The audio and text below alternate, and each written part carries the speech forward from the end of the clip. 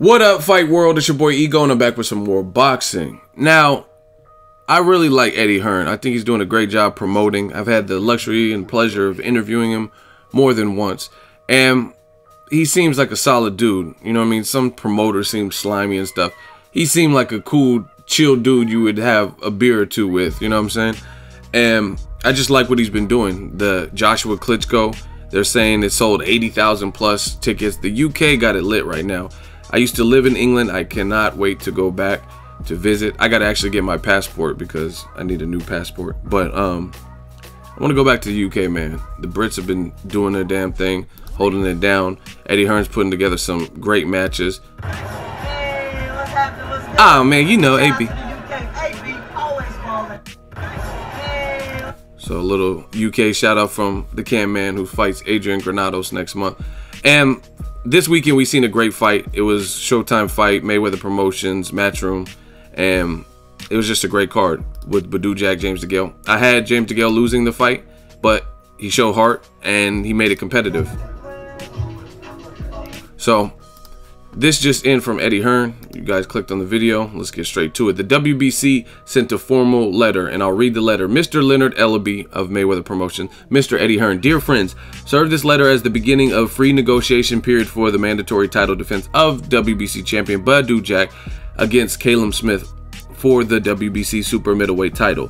If there's no agreement between parties, the WBC will conduct a purse bid offer on Friday, February 17, 2017 at the head offices of the WBC in Mexico City. Please accept my cordial regards.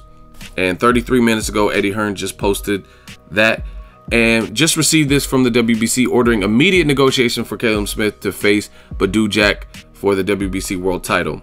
I love this. WBC, everybody respects the green belt. Shout out to the Suleiman family. They're doing their thing. And both fighters in the James Degale Badou Jack fight, they retained their titles. So the show must go on. It was a war, but nothing should stop. You know what I mean? It's not, oh, give the fighters a rest. The fight doesn't have to take place, but the business side does. Because Callum Smith is the mandatory for Badou Jack, and we knew that. Now, I did watch Callum Smith. For some of you guys in the States that don't know Callum Smith, he looks to be the best of the Smith family, related to the guy that just fought Canelo. I was born ready.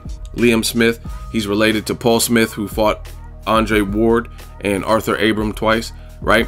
And Callum Smith is the undefeated one, and he's the one.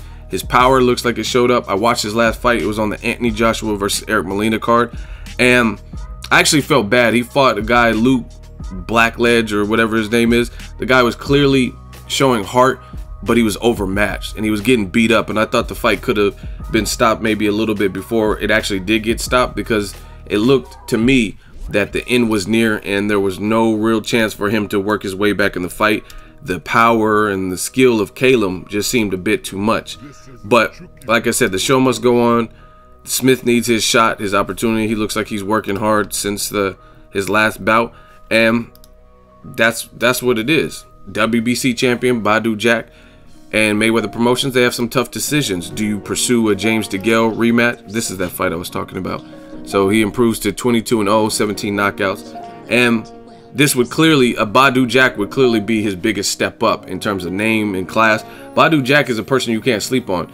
I thought that George Groves was a 50-50 fight, and Badou Jack knocked him down and looked good in that fight. I thought he won against James Degale just last Saturday, and even before that, I picked Anthony Durrell to beat him, and he proved me wrong that time again. So this is good. I'm really liking the WBC. I'm really liking this weight division right now, 168. Callum Smith's been working hard to get his opportunity. You see him picture with Triple G. Triple G looks like he did not want to, hey, no follow, like he didn't even want to take this pick. But I'm all for it. Like Errol Spence Jr. at welterweight, he's en route to the other Matchroom fighter Kell Brooks' belt. Give him his opportunity, or drop the belt and be done with it. Same thing with Callum Smith. I'm very consistent, if you guys notice. These guys are working hard, staying in shape, and eating right, and doing all this, sacrificing, being away from their family to get these opportunities, so they deserve it. Whether Badou Jack was in a tough fight or not, or a controversial fight, the show must go on.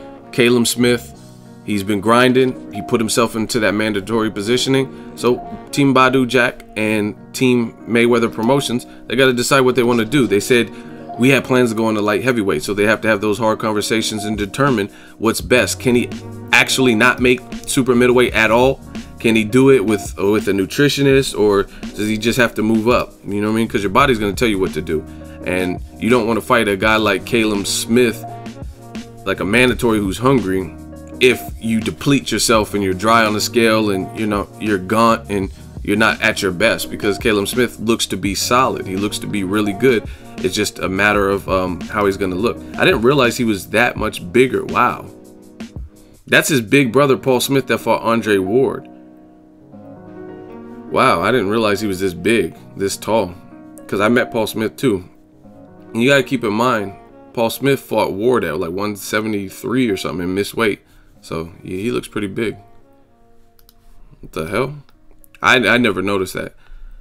I've definitely made myself familiar with Callum Smith. I don't know everything about him.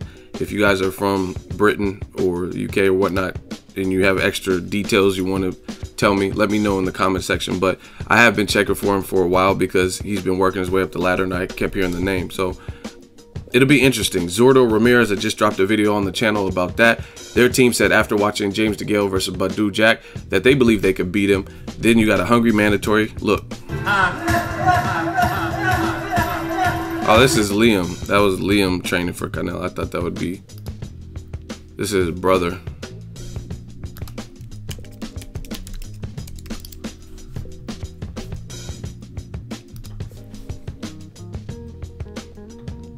Oh wow, he's 6'3". I didn't realize he was that tall. I kept seeing them pictures. I'm like, he looked pretty tall. Oh wow, that's some good height. Luke Blackledge is the guy he last fought, and it was kind of like a massacre. But the Rocky Fielding, that was a nasty TKO. I started checking for him before that time. So let me know what you think. But Eddie Hearn has already showed you guys the proof. The WBC is conducting business as usual. Like Jay-Z said, politics as usual. And hopefully he gets a shot. And if he doesn't, then Badou Jack is probably going to move up and maybe chase Adonis Stevenson and vacate his belt. And if Badou Jack does vacate, then Callum Smith should be able to fight for the vacant belt. So let me know what you guys think. What will happen? What does Badou Jack do? Does he fight Callum Smith? The James Degale rematch? Drop it in the comment section. Make sure you share the video. Like the video as always. Hate, comment, and subscribe. Till next video, is Ego signing off.